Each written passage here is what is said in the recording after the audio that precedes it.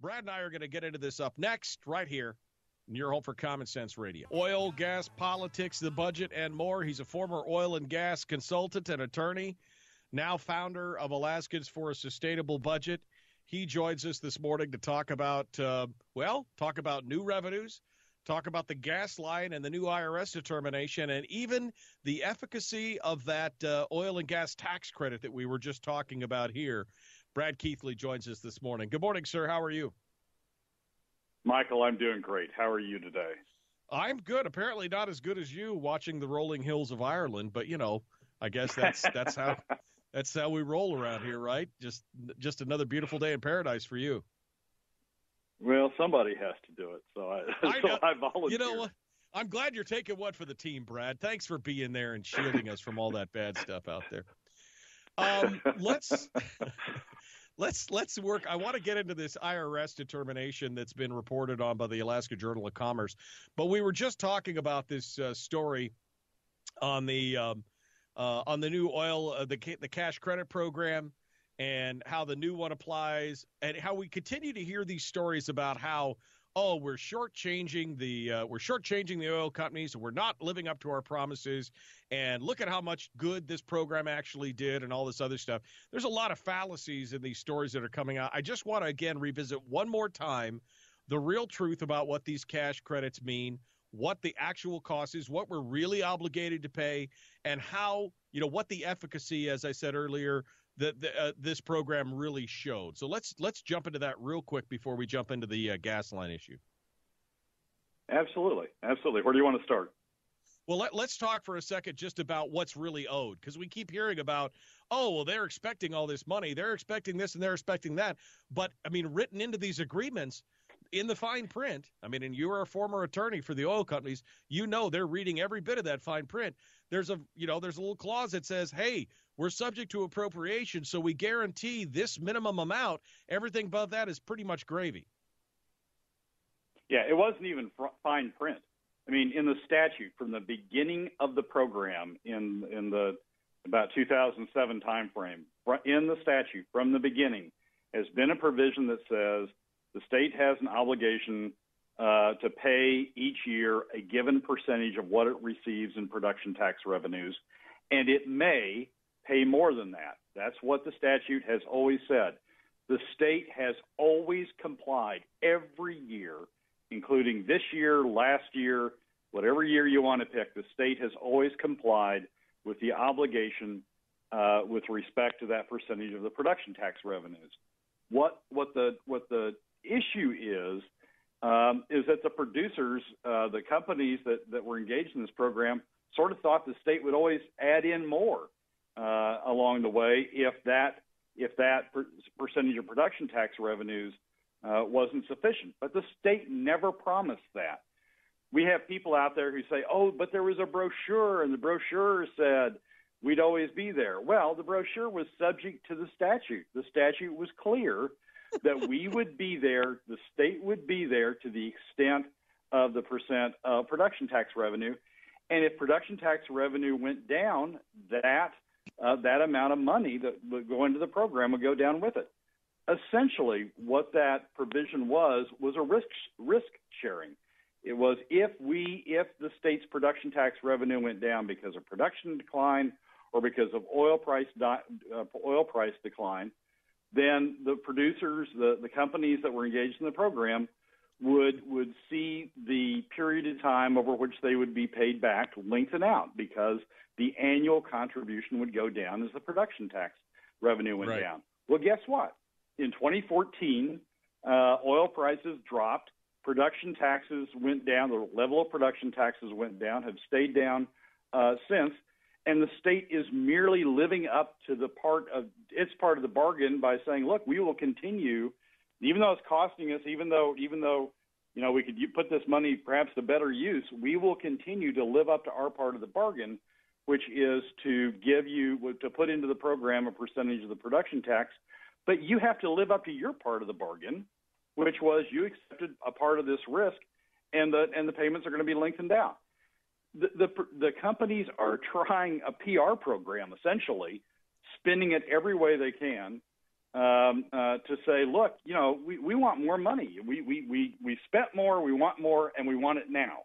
But that's not what the statute provides. That's not what the statute has ever provided. And right. and people who are saying differently, news outlets are saying differently, aren't being careful with the facts. They aren't going back and talking to experts and understanding what this program actually was.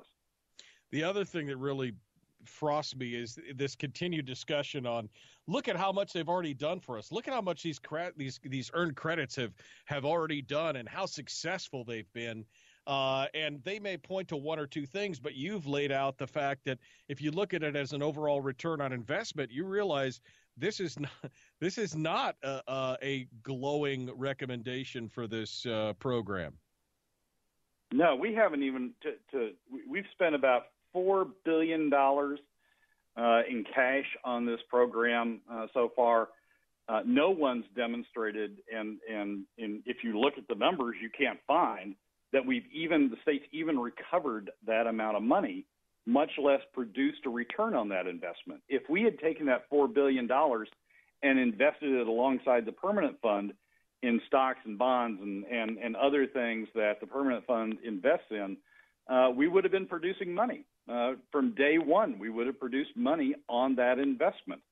We haven't done anything close to, by putting the money instead in this program, we haven't done anything close to producing, even recovering the money back, much less producing a return on the investment. So the state, if you look at it from an opportunity cost standpoint, what is it the state could have done with that money had they not put it in this program? What was the alternative to the money by not putting it in the program? If you look at it from an opportunity cost standpoint, we've lost money. We've lost the opportunity to earn that additional money that we would have had we invested it. What's really, the people who have benefited here are the service companies, and I have no problem with the service companies, but the oil field service companies who got additional activity out of this program that maybe they otherwise wouldn't have as much.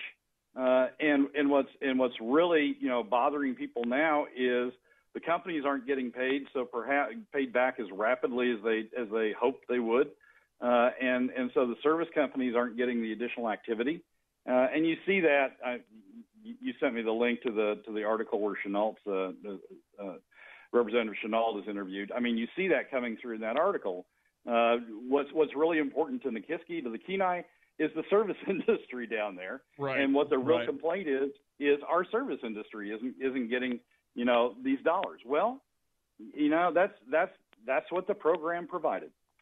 Yeah, that's exactly it. And so I just want to, again, offer some counterpoint, because it seems like every story, whether it's KTVA or the ADN or some of these others, it seems like every story only gets the one side of it, the oil company or the support industry side of it. They never seem to get the true, all the facts of it. And that saddens me in that regard, because we really need to have all sides of that story.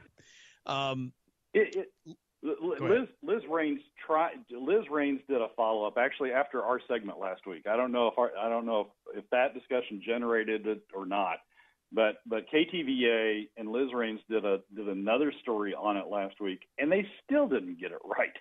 They still didn't talk about the limits of the statutory obligation and what the state is actually obligated to do.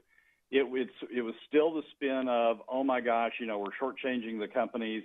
We promised them all this money. We're not paying the money, and we're leaving them high and dry with that. The state never ever promised this money. One thing that would be interesting, if somebody really wanted to do a deep dive, good story on this, is to go back and talk to now Senator, then DNR Commissioner Dan Sullivan, and Joe Balash. Those were the two commissioners, the DNR commissioners, that were in office at the time everybody claims these promises were made. Neither of those could have promised what the companies are now claiming was promised, because the statute didn't authorize it. But it would be interesting to ask them if even if the statute didn't authorize it, they were out there making promises, more promises than the statute authorized. or if they were, as they should have been, being careful and saying, but you need to go read the statute. That's the story that's not being pursued right now. What did Dan Sullivan and what did Joe Balash tell these companies, and did they tell them something different than what was in the statute? I think it's a valid question. I think somebody should be asking it. All right, let's dive down into some of the other news, though. One of the things that we've just heard about, of course, is the fact that the IRS came back with a determination letter for AGDC and the Alaska Gas Line project. They had finally submitted to IRS and say, hey, look, we believe that we're a tax-free entity. And what say you? The IRS came back and said, yep, you're a political subdivision of the state, which means you're not subject to federal income taxes. Plus, it opens up a whole host of other things. Give us your take on this. Well, it's a good thing. One of the reasons that the companies we're comfortable in some respects. We're comfortable with the state getting out in the lead was because the state has the potential to be a tax-free entity. When a company owns a property, and it has to pay taxes on the revenue, and so that's part of the cost, and so of the project, and so that's part of what has to be factored into the rates or into the calculation of their economics. If the state could do it and not be a tax-paying entity, not have to pay taxes, then we avoid that cost with respect to the project, and the rates, the tariffs, the cost of the project can be lower, and moves it more toward being an economic project.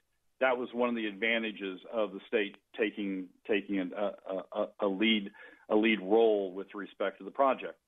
At the time that we had hearings on this back last year, when the company said they were going to step back and the state said it was going to step up, there was doubt expressed in those hearings by some that the state could get such a determination from the IRS, that it could get a determination of being a tax-free entity. And that was part of the reason that everybody was concerned about this turn in the project. Part of the reason, there are others, but part of the reason everybody was concerned about this turn in the project. The state went through the process, and has now gotten this determination. So it offers the possibility of lowering the costs of this project even further. If you can lower the cost enough, you can make the project economic. Every little bit helps, and making this a tax-free project is a significant help to bringing the cost down and making the project more economic. Doesn't guarantee it's going to be economic. Doesn't guarantee we're going to get customers. We're in the middle of an open season process that will sort of suss that out. But it does lower the costs in a way that is helpful to making moving the project closer to being economic. And that, of course, is not just to the fact that they don't have to pay taxes, but that it also means that they have access to different types of financing and other things that'll make the overall project more viable from a standpoint of their profitability. It basically has to be almost half of what a private entity's profitability has to be able to make it feasible, right? Well, it doesn't have to be half, but it has to be less. I mean, where we were last summer, when Wood Mackenzie, one of the best oil analysts out there, private consulting oil analysts out there, said the project at its current structure wasn't economic. What they said was they suggested this is one way to try to get the cost down, to turn it into a tax-free entity.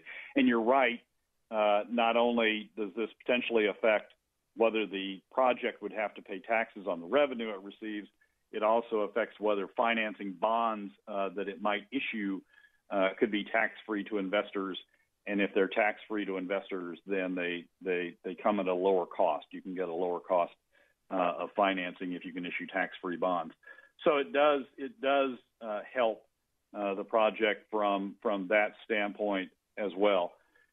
The project still has to get customers, right? I mean, it's still the fact that it's tax-free doesn't guarantee that it's going to work. It still has to go out and get customers, but customers are going to be looking at the costs and AGDC's got to be looking at the financing, and it just makes those two pieces easier. What does this say for yesterday? I had a call from the North Slope. A guy said, Mike, what do you think is the long-term prospects of an Alaskan gas line?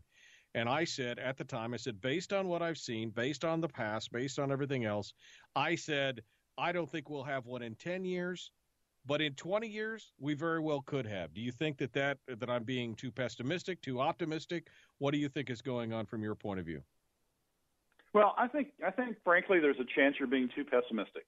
The AGDC right now is in the middle of what they call an open season, and they've asked for offers, non-binding offers, but offers by the end of the month from potential shippers. There is some rumbling out there that they're getting some decent response to that. The IRS ruling will be helpful in that they can, that tends to move the costs downward on the project, tends to increase the ability to get lower cost financing. And so that will be helpful to the process. There's a growing LNG demand in the world. I mean, you look at people like Shell, a global company that says they're stepping back from oil. They're looking more at natural gas as being where they're going in the future. You look at China, other places. There is a growing LNG demand. It's just finding a role for Alaska to fit in. Welcome back. The Michael Duke Show. You're on for Common Sense Radio every week. Brad Keithley and I get a chance to dissect things in the state in regards to oil and gas, politics, and more. He joins us this morning as we continue ahead. Any final thoughts on that IRS determination on the gas line, Brad? Do you think that, how far do you think this advances our timeline? I said 10 years. You say maybe a little pessimistic. Where do you think we end up? Oh, well, that's hard to predict, but I think there's a chance. Let me try it this way. I think there's a chance that the current open season process shows enough interest that we continue on from that, and I think there's a chance that next year we are able to reach some binding commitments, and then we step off into the next phase.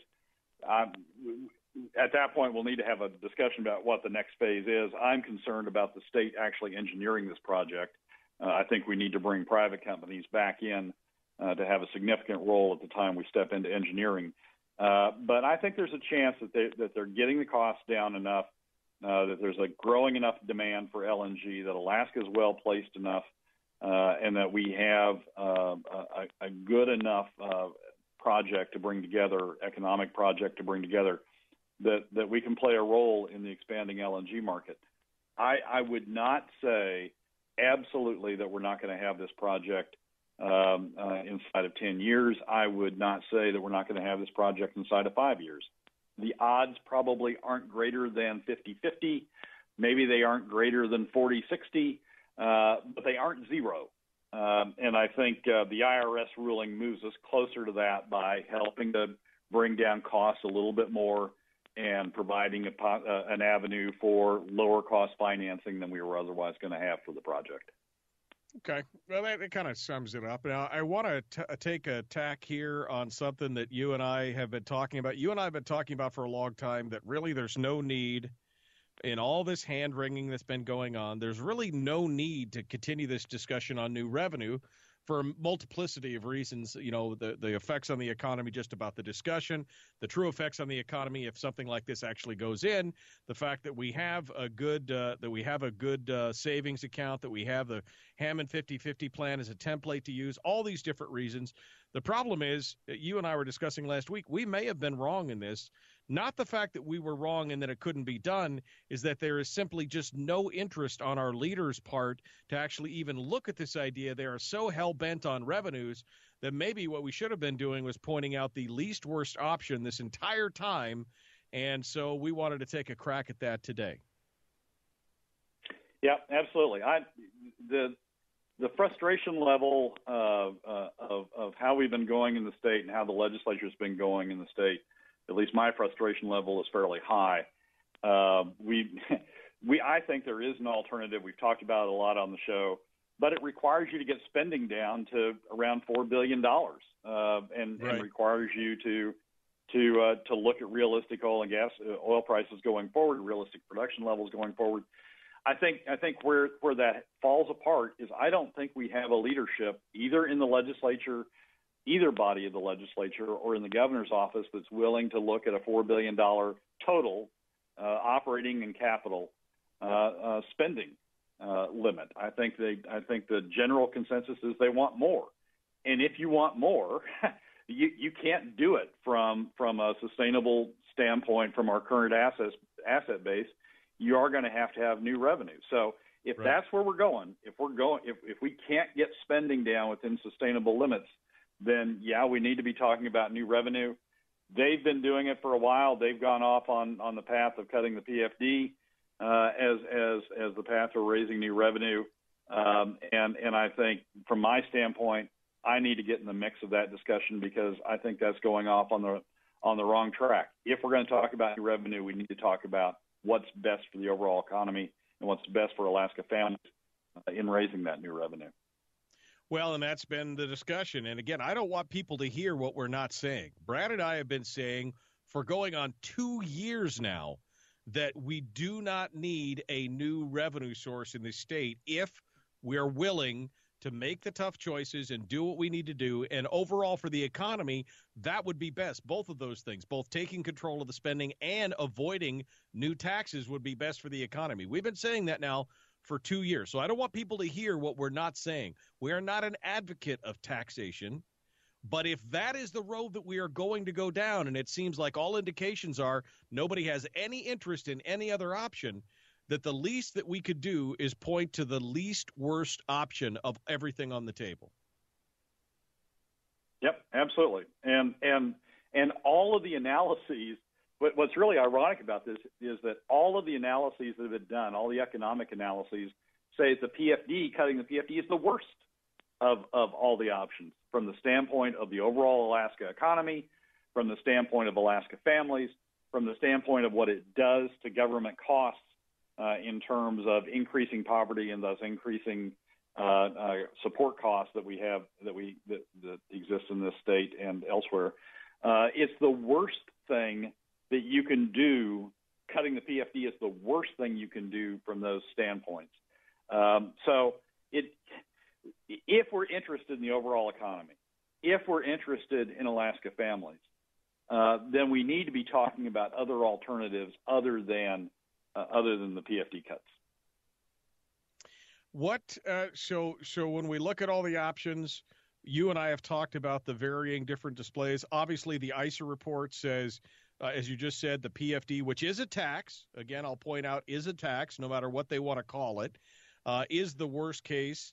The second is the income tax. What does that leave on the table for us to really grapple with here to say, okay, of all the things, this is the best of the poisons that are on the table? Well, there's two things. There's three things, one of which can be immediately dismissed. One that ISER analyzed was a statewide property tax. We don't have the records. We don't have anywhere near the ability to implement a statewide property tax in the state. So you sort of say, yeah, that was nice to analyze, but it's not realistic to implement. And you take it off the table. That leaves two things. One is a sales tax, which there are advocates of, and which we can discuss the merits of. And the other is a flat tax, which has been the traditional conservative approach if you have to raise new revenues at the federal level and in a lot of other states, in a number of other states, is to have a flat tax. And a flat tax is a flat, consistent percent of income across all income classes, and doesn't it's not a progressive income tax in that it doesn't charge those at the higher end of the income classes more. It's not a regressive income tax in the sense that it charges those at the lower end of the income spectrum more. It charges a consistent percentage across the board. Frankly, from my standpoint, the flat tax makes the most sense of what we're facing with, given what we're facing in this state. Just to give you an example, the current approach, the current Senate approach, which is to cut the PFD, when you apply that on an income scale or on the income scale, that takes 30% of the income of the lowest 20%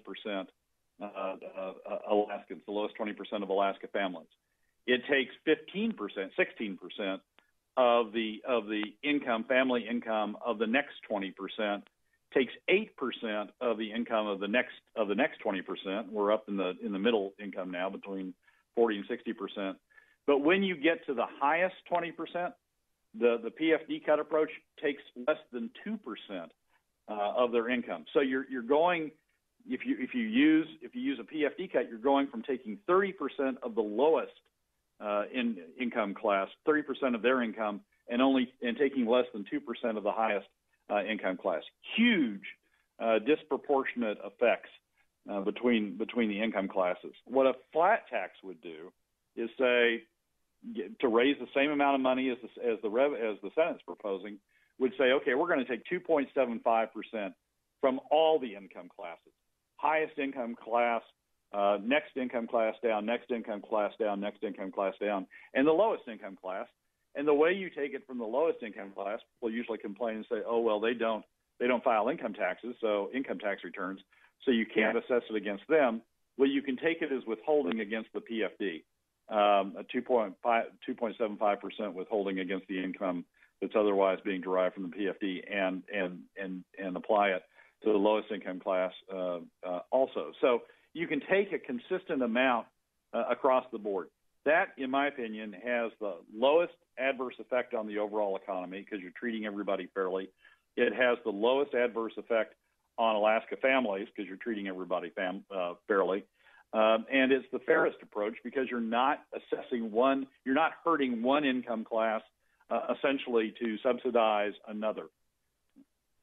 Well, and that, you know, I could already hear the screaming and the screeching happening over the fact that, well, this is even though it's only 10% of their, or whatever the magic number is, 5%, 10%, whatever it is, you know, that has a larger effect on them because they have on the lower incomes and it's the same kind of argument we see in a sales tax because it's regressive and it hurts them more than it does the higher income classes, et cetera, et cetera.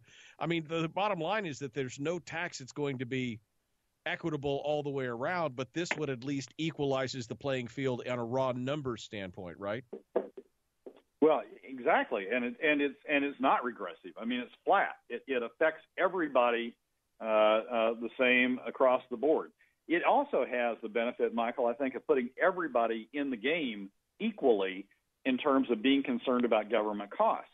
I mean, one of the problems we have, frankly, is that higher income Alaskans aren't as concerned about government costs. They say they are, but they don't have. If the effect on them of a PFD cut is less than 2%, a lot of them say, most of them say, all of them say, well, I can afford that. So yeah, let's do a PFD cut. Let's raise additional revenue by doing a PFD cut.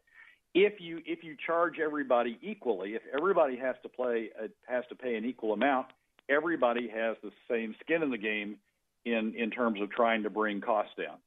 Some people argue that's one of the benefits of a progressive income tax, raising more taxes from higher income Alaskans because that will cause them to be more active in trying to keep government costs down. I'm not sure that's right, but I do think having a flat percentage of everybody across the board, a flat income tax, flat tax across the board, has the benefit of everybody having equal skin in the game. And it doesn't disproportionately hit one income class over another. Unfortunately, we're out of time. I'd really love to find out where we go from here or what you think we need to do. Well, I want to find out more. We'll be checking back in with you next week. Thank you, Brad Keithley. Michael, thank you. As always, enjoy lovely Ireland there. Back with more. The Michael Duke Show continues. Hour 3 dead ahead on Oldies 102.1 and AM 700 K.